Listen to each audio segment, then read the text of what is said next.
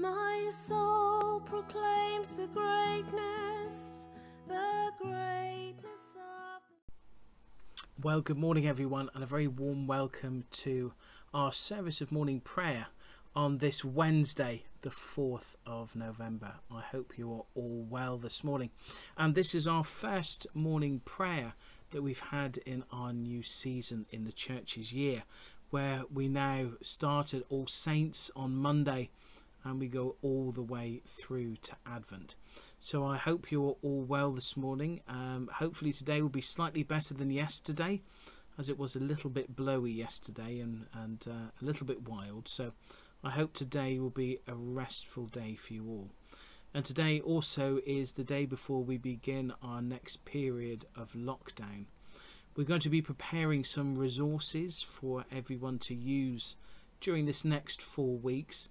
And as I'd said to all of our parishioners, if you would like to have a chat, please do phone me at home. If I'm out, leave a message on my phone and I will call you back. So shall we now begin our service, which is our service of morning prayer, which commences on page 17. And after our initial introduction, there is a pause where we can bring our hopes and our concerns and our worries before God this morning. So shall we now begin on page 17. The Lord is good, a strong refuge when trouble comes. God is close to those who trust in him.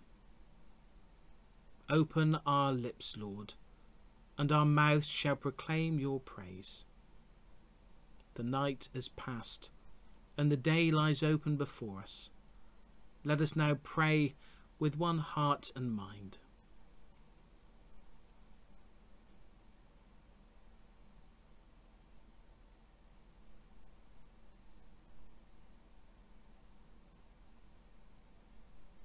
As we rejoice in the gift of this new day, so may the light of your presence, O God, set our hearts on fire with love for you, now and forever. Amen. Well, shall we now say together the 23rd Psalm? The Lord is my shepherd, therefore can I lack nothing. He makes me lie down in green pastures and leads me beside still waters. He shall refresh my soul and guide me in the paths of righteousness for his name's sake. Though I walk through the valley of the shadow of death, I will fear no evil. For you are with me, your rod and your staff, they comfort me. You spread a table before me in the presence of those who trouble me. You have anointed my head with oil, and my cup shall be full. Surely goodness and loving mercy shall follow me all the days of my life, and I will dwell in the house of the Lord forever. Glory to the Father, and to the Son, and to the Holy Spirit, as it was in the beginning, is now, and shall be forever. Amen. Our Bible reading this morning is taken from the book of Daniel, chapter 2, verses 25 to the end. Arioch took Daniel to the king at once and said, I have found a man among the exiles from Judah who can tell the king what his dream means. The king asked Daniel, also called Belteshazzar, Are you able to tell me what I saw in my dream and interpret it? Daniel replied, No wise man, enchanter, magician, or diviner can explain to the king the mystery he has asked about, but there is a God in heaven who reveals mysteries. He has shown King Nebuchadnezzar what will happen in days to come. Your dream and the visions that passed through your mind as you were lying in bed are these. As your majesty was lying there, your mind turned to things to come, and the revealer of mysteries showed you what is going to happen. As for me, this mystery has been revealed to me, not because I have greater wisdom than anyone else alive, but so that your majesty may know the interpretation, and that you may understand what went through your mind. Your majesty looked, and there before you stood a large statue. An enormous, dazzling statue, awesome in appearance. The head of the statue was made of pure gold, its chest and arms of silver, its belly and thighs of bronze, its legs of iron, its feet partly of iron and partly of baked clay. While you were watching, a rock was cut out, but not by human hands. It struck the statue on its feet of iron and clay and smashed them. Then the iron, the clay, the bronze, the silver, and the gold were all broken to pieces and became like chaff on a threshing floor in the summer. The wind swept them away without leaving a trace. But the rock that struck the statue became a huge mountain and filled the whole earth. This was the dream, and now we will interpret it to the king.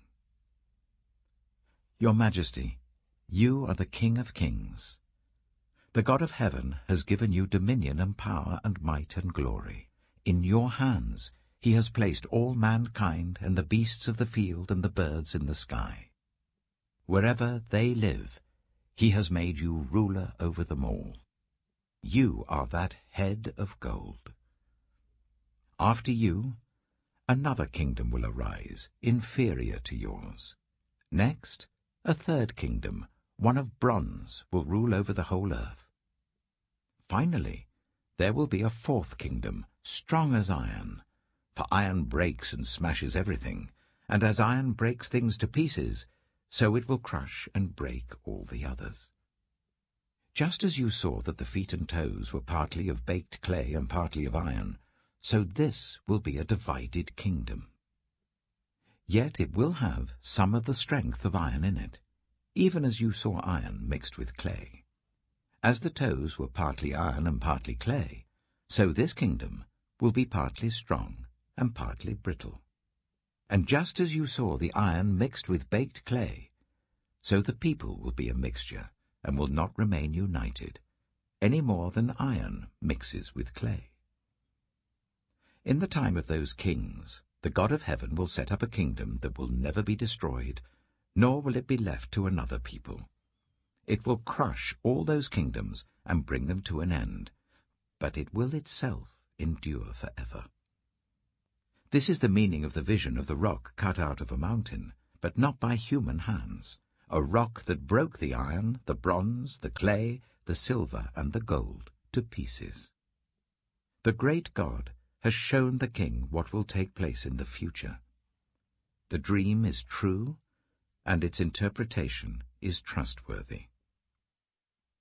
Then King Nebuchadnezzar fell prostrate before Daniel, and paid him honor, and ordered that an offering and incense be presented to him. The king said to Daniel, "Surely your God is the God of gods, and the Lord of kings, and a revealer of mysteries, for you were able to reveal this mystery." Then the king placed Daniel in a high position, and lavished many gifts on him. He made him ruler over the entire province of Babylon, and placed him in charge of all its wise men. Moreover, at Daniel's request, the king appointed Shadrach, Meshach, and Abednego chief ministers over the province of Babylon, while Daniel himself remained at the royal court. Our reflection today is written by Rosalind Brown. This chapter focuses on Daniel's dependence on God to reveal the dream and its meaning, and then his wisdom in presenting this to the king. Like Joseph, this faithful young man tried to remain faithful to God while in exile and dealing with a powerful king. The dream of a giant statue made from increasingly inferior metals from its head to its feet appears to refer to the succession of empires between the date the story is set, around 600 BC, and its being written down in around 165 BC. They are generally accepted as the Babylonian, Median, Persian and Greek empires. The final indestructible kingdom could be an unnamed empire yet to come, or an anticipation of the Jewish state established after the Maccabean revolt in the mid-2nd century BC. By indicating this history was foretold, the author reassured his readers that God had been in control throughout the rise and fall of pagan empires, and their current vicious persecution by Antioch Epiphanes would end with God's victory. Daniel quickly reminded the king that no wise man can explain dreams, only God can reveal mysteries, and boldly asserted that Nebuchadnezzar's greatness was actually given to him by God in heaven. The king responded by acknowledging God's power and promoting Daniel, who used the opportunity to secure promotion for his 3 faithful friends. Like Joseph centuries earlier, prayer and faithful living enabled Daniel to serve God in a pagan environment. Let us pray. Almighty and eternal God, you have kindled the flame of love in the hearts of the saints. Grant to us the same faith and power of love, that as we rejoice in their triumphs, we may be sustained by their example and fellowship. Through Jesus Christ, your Son, our Lord, who is alive and reigns with you in the unity of the Holy Spirit, one God, now and forever. Amen. Let us pray. Almighty and everlasting God, we thank you that you have brought us safely to the beginning of this day. Keep us from falling into sin or running into danger. Order us in all our doings and guide us to do always what is righteous in your sight. Through Jesus Christ our Lord. Amen. Keep us, good Lord, under the shadow of your mercy in this time of uncertainty and distress. Sustain and support the anxious and fearful, and lift up all who are brought low, that we may rejoice in your comfort, knowing that nothing can separate us from your love in Christ Jesus our Lord. Amen. Well, shall we now say together the Lord's Prayer? Our Father, who art in heaven, hallowed be thy name. Thy kingdom come, thy will be done, on earth as it is in heaven. Give us this day our daily bread, and forgive us our trespasses, as we forgive those who trespass against us. And lead us not into temptation, but deliver us from evil. For thine is the kingdom, the power, and the glory, for ever and ever. Amen. May the Lord bless us and preserve us from all evil, and keep us in eternal life. Amen. Let us bless the Lord. Thanks be to God. Amen.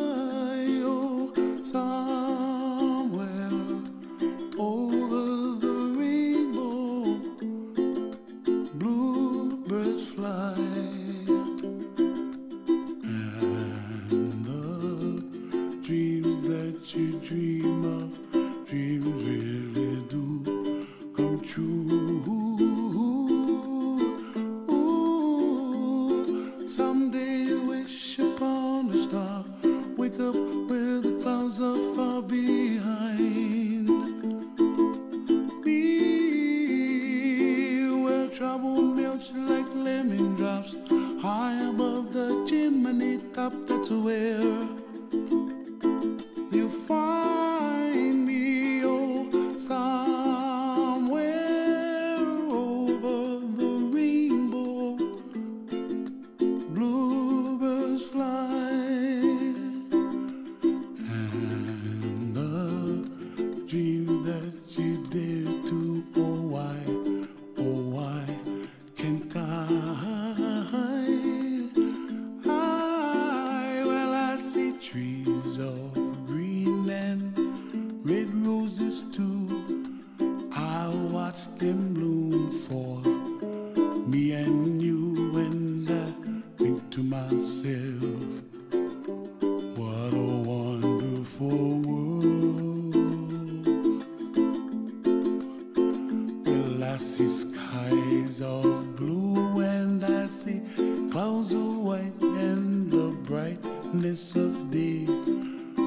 I like the dark, and I think to myself, what a wonderful world. The colors of the rainbow, so pretty in the sky, are also on the faces of people passing by. I see friends shaking hands, singing, how do you do? They really say, I love you. I hear babies cry, and I watch them grow. They'll learn much more than we'll know, and I think to myself, what